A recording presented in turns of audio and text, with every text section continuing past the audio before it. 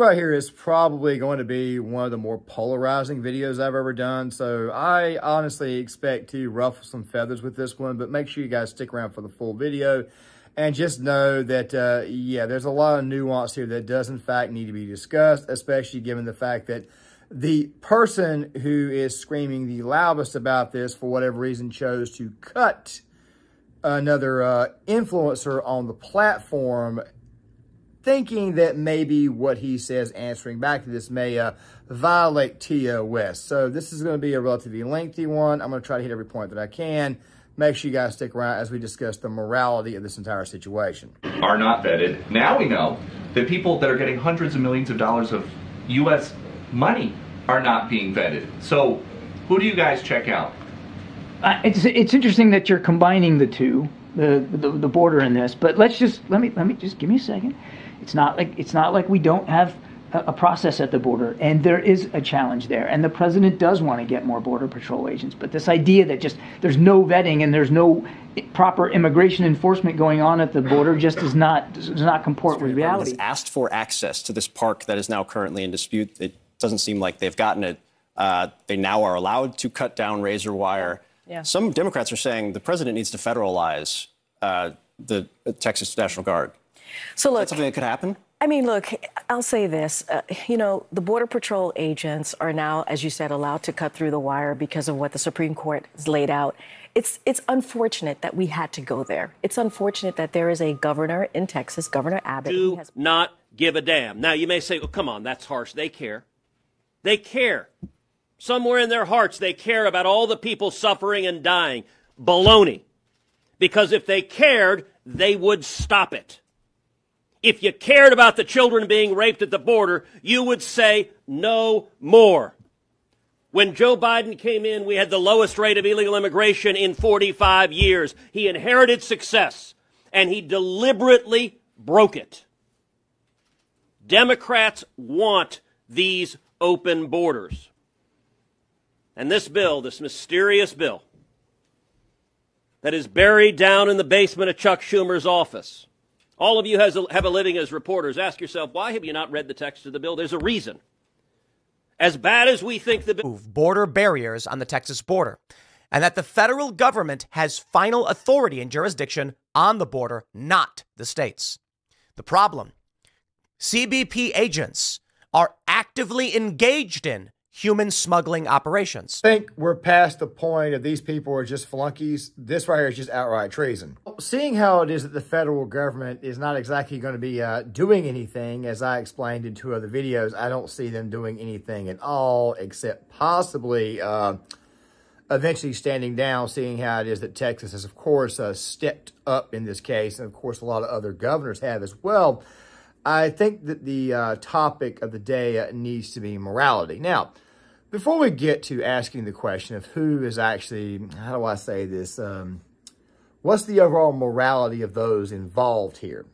This video primarily is going to be focusing on the Customs, Border, and Patrol agents. And, of course, this is not a video to condemn Border Patrol or to even praise Border Patrol, because obviously you guys have seen a migrant crisis. But the other day, Tim Pool released this video, which pieces of clips I'm going to show you guys. And, of course, he would also eventually have a sit-down where he'd have an episode with Jesse Kelly. Now, guys, really quick. Jesse Kelly hosts the I'm Right. It's a part of the One, it's a YouTube channel that's got Bill O'Reilly, Dana Lash, some of those guys, old guys who've been on Fox News and whatnot. I don't know about too much about Kelly himself, except the fact that I've gone at with him and disagree with him on presidential preference, at least as far as Republican primary is concerned. But Tim, of course, had shut that episode down, fearing that there would be a TOS violation. So therefore, I do not have that clip. But of course, I can kind of paraphrase what's going on here.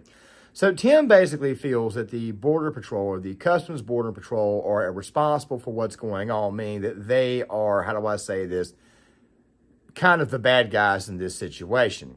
I'm here to explain why it's not as simple as one might would think. But before we go any further, let's go ahead and play this first part. CBP agents are actively engaged in human smuggling operations. I have video proof. We have testimony from CBP agents. It's a fact. They know they're doing it. They'll keep doing it. They don't care that what they're doing is illegal because they've been ordered to do so. Despite the fact that you have the mayor of New York, Chicago, many cities, I'm citing specifically Democrat cities who are complaining, who are ringing alarm bells saying the invasion of criminal aliens is overwhelming our resources. Help us. Texas has made a move to defend its border by passing a law saying it is illegal to cross the border in this way without going through the proper process. Texas has deployed armed National Guard soldiers to remove the criminal CBP agents who are engaged in human smuggling operations. Where we go now, it is a civil strife, pre-Civil War period. Civil strife is academically, as it's academically known, is the period before a civil war, such as Bleeding Kansas. In the United States, before the Civil War broke out in 1861, there was a 7-year period called Bleeding Kansas, where abolitionist and pro-slavery forces were killing each other. I spoke with Stephen Marsh, who I cite very often in regards to this issue, who said that after a certain amount of deaths every year related to political causes, you can say a nation is in civil strife. By the academic standard, the United States is in this period. We are now looking at a situation on the southern border following a Supreme Court ruling which may lead to something akin to Fort Sumter. I know many of you already know the history, but first let me give you a brief on the news. The Supreme Court has ruled the federal government can go in and remove border barriers on the Texas border, and that the federal government has final authority and jurisdiction on the border, not the states. The problem, CBP agents are actively engaged in human smuggling operations. Good news is that it appears that Greg Abbott is obviously not relenting, and he is still going out of his way to protect our borders. And you would figure that people in blue cities would, of course, be on board with that. But don't worry, we will see what happens over the spring. Now, before we talk about Civil War talk, I want you to know right now, Tim, when he says that he's talked to experts, he's only talked to 2. He'll have people on the IRL podcast. The person that he had on that I thought was probably the most realistic was Eric Prince, who in a lot of ways may have been telling Tim that it doesn't look like it's going to happen, not in this case rare. But he keeps on going back to Stephen Marsh. I'll talk more about Stephen Marsh towards the end of the video. But let me go ahead and say this now. Stephen Marsh, number 1, is a guy on the left. Number 2, he is a guy from Canada. Number 3, he still lives in Canada. And number 4, he only comes to the United States to be on Tim's show. So think about that before we go forward. Now, I played a little bit longer than needed to be played right there, but I did it in length so that way you guys can kind of hear everything. Of course, there's obviously a little break here because you got to do some screen record cuts, things like that. Now, the thing is this right here. Customs, Border, and Patrol, they've obviously got a job here that's pretty daggone tough. And, of course, if you're somebody who's on the ground, and, of course, if you were getting orders from up top, chances are you're probably going to be, how do I say this, doing exactly what your superiors tell you to do. The reason why I brought up Jesse Kelly is because there was Tim was scared of TOS violations, which I thought was kind of weird because Jesse, in that 19-minute segment, didn't really say anything. And, of course, I'm not the biggest fan of Jesse Kelly, but he did not say anything that would have gotten Tim thrown off due to terms and services. By the way, that episode is actually on the Timcast IRL. It's actually on the website itself. I'll try to link it there, but I don't know if you have to pay to be a member or not. I'm not a member of Timcast IRL, so I can't really say a whole lot about that. Now, Tim brought this up to Jesse Kelly. And Jesse Kelly, of course, said well, I can't play exactly what he said because of the episode, but it went something like this. Are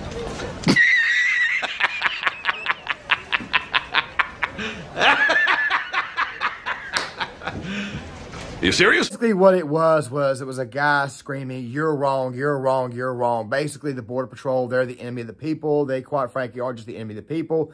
But they are obviously ushering in the illegals. Now, granted, we already know what's going on down there. And, of course, these people are, in fact, giving said orders, or they're being given orders. And, of course, according to this right here, the Texas National Guard, they're putting the razor wire up, and Customs, Border, and Patrol have backed off this. Now, that right there is as it stands at this moment in time. Things, of course, could change.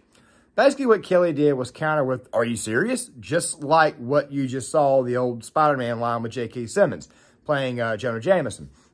He basically said, are you serious? Because Tim is calling for the arrest of these Border Patrol agents. Now, the thing about arresting these Border Patrol agents, and I'm going to let you guys watch a little bit more, is that it's extremely complicated to do so. And then you got to ask yourself a question, should that actually happen? We'll get to that here in a second, but let's watch a little more. Federal agents had been removing border barriers that Texas put in place to try and defend its state and the nation. When Texas came in and said, stop, a court ruled the federal government could not destroy these barriers. The federal government actually brought in tools to assist in the criminal alien human smuggling operations. The Supreme Court has now ruled 5-4. The feds can remove these border barriers. Where we are now, the governor of Texas has vowed to defy any federal attempts to assert authority over the border jurisdiction at Eagle Pass.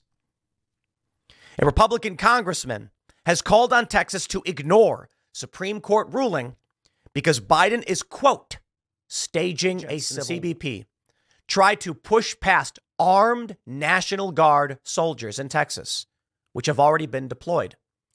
Will Texas assert its right to protect its borders? The question is, who will flinch? The scary reality is, Customs and Border Protection are facilitating human smuggling and coyotes and other criminal organizations and cartels. They are the bad guys. I want every Customs and Border Protection agent to know this. If you work for the CBP, you are the bad guy. You are the evil we are seeking to prevent. You are engaged in criminal activities. This is not in dispute. This is a fact. Now, you may argue you have the authority and the jurisdiction, but when human smugglers are shuffling people into this country, and Texas has already stated it is illegal, well, at the very least. Again, I can't say it loud enough. This right here is treason. Like I said at the very, very beginning of the video, at some point in time, you got to wonder when the hell it is that do we go beyond the point of flunkies and not ask ourselves if this right here is not outright treason or sedition. Either way, it is, in fact, against its own nation. Biden should be, of course, protecting his own border, but of course, we obviously have a president that is owned by China. Elections do, in fact, have consequences, and this right here is what the hell has been brought upon the American people. Now, the videos, they're obviously out there. I didn't mention this earlier, but obviously, well, I didn't really talk much about it, but the videos are out there. Speaking of videos, there's this one here that comes from another YouTube channel called Nuclear Grifter. I think he got it off of Twitter because the videos are all over Twitter. So that way you guys can see exactly how crazy this entire situation is. There's very few of them evading. How come? Well, because they allowed them in. They don't evade because they'll let them come in. They load them in the vans. They take them up to Phoenix, give them a $3,000 gift card and a cell phone, and send them wherever they want to go. You heard that right. Game the system and get rewarded with a big old chunk of cash. Democrats, ladies and gentlemen. By the way, if you are smart enough, you will know who I am. But you are really not smart enough to know who I am. But soon you're gonna know who I am. Pretty soon you're going to know who I am, says this poor asylum seeker. Also, he's probably this guy, an Islamic terrorist leader who was imprisoned for 12 years in his own country for attempting to overthrow his government. The Biden regime, ladies and gentlemen, class act. This is what happens when you allow communists to count your vote. But once again, though, the question remains about the morality of the situation. Do we punish the Border Patrol itself, the agents, or do we go after? Do we shift the blame to those who are giving out the orders? Remember, in this world, crap always tends to roll downhill, and oftentimes the people at the very, very bottom are oftentimes stuck holding the bag and therefore getting the blame. I've been through this metric here. Obviously, we not being able to vet the illegals, and also the fact that the Democrat bill that they had put in place, or that they wanted Republicans to agree to, was a bill that still allowed for 5,000 migrants to come in on average per week, which really means 5,000 per day. So obviously, you're not going to agree to this situation. And those who live in these very, very big blue cities should be applauding what Greg Abbott is doing, but we'll get to that here in a second. The thing is this right here. By the looks of things, you would automatically assume that Customs, Border, and Patrol are, in fact, engaging in some form of seditious activity. The problem is this right here. We've created this situation where Border Patrol is now officially pawns, whereas the military could very, very well become pawns as well. We'll talk more about that here in a second. I did do a video on this earlier, because there was this video that was released by a Marine who, for whatever reason, chose to put this take on TikTok about being ready to go. And I'm like, did you really and truly want to do that, especially at this point in time, and give the American people the negative, the possibility of, I don't know, people maybe thinking very negative in the military? It's still at the same time, though, the same thing obviously could occur right here to Customs, Border, and Patrol. But the thing about Customs, Border, and Patrol and this situation is that, unlike the clip I can't show you, Kelly also brought up to Tim that Customs, Border, and Patrol, there's a lot of these guys who are getting out and a lot of guys not joining. Tim even acknowledged that, but then Tim continued with basically what you're going to continue to see state here. Law. You're committing crimes. I wonder where this one ends up. I believe that when you look at the general sentiment of cities like New York and Chicago and LA, despite the fact that many Democrat politicians these human smuggling operations, we can see that when the pressure is increased and these migrants, these criminal aliens are flooding the cities, the Democrat government panics. The sentiment is clear. The nation is opposed to the actions of CBP. I want to make sure this is clear for all of you. Everyone in the Customs and Border Protection who are facilitating this, I have this video here. I want to play a little clip of it for you. You will be held accountable. I hope and I pray, I beg, Donald Trump, his administration, I hope and I pray, I beg, Donald Trump, his administration, arrest these men. When you win in November, arrest them, each and every one of them. Strip them of their pensions. Make their families see that these men are criminals who broke the law because it was easy. Like I said, I know that this video right here is going to be polarizing. But what I'm talking about in this situation is the overall morality. I'm talking about the morality when it comes to Border Patrol agents. I'm going to go ahead and say this right now. The human trafficking is terrible. Obviously, it's god-awful. It's terrible. Not only is the human trafficking terrible, you also have the possibility of additional crime. You've got the possibility of people coming into this country who may be on the terror watch list that we've not vetted. Number 4, you've got another issue here, which, by the way, is the big cities. We've already done several videos on this. I want to make sure I go ahead and get that point out there. We know what the hell is going on in the cities. I do videos on all the time. Other content creators do videos on this right here, exposing what is going on in these very big liberal cities. These people, the liberal voters who voted for this nonsense, by the way, and of course, there's still a lot of them that had boots on the ground that still actually went and voted for this administration, especially in these cities. It wasn't just bullets. I can't say it that way, but I'm just telling you, the people still voted for this. They are the ones who voted for this. Some of them probably thinking it would never occur, but then again, though, a lot of these people probably actually wanted it. If you want to blame somebody for stuff like this, blame the white liberal voters who, quite frankly, did not have enough in their brains to see what the hell was going on or have enough compassion for their next door neighbor to realize that their life could be affected. Of course, they love to do the whole woke stuff and we're all for black people when in reality they don't seem to realize that what they're doing is actually replacing them. Maybe we should blame them a little bit more or maybe say, hey, look, these right here are the people who are actually responsible for this. By the way, I'm not demanding anybody go do it. I'm just saying that I think they are more responsible. And, of course, the current administration itself, the people who are actually giving the orders, the people who are actually handing down the orders, the people who are also looking at the Border Patrol agents, and they are saying, look, you people are going to go to jail. You people are going to get fired if you do not do what it is that we tell you to do. It's called getting you by your paycheck. That right there is what the federal government has done.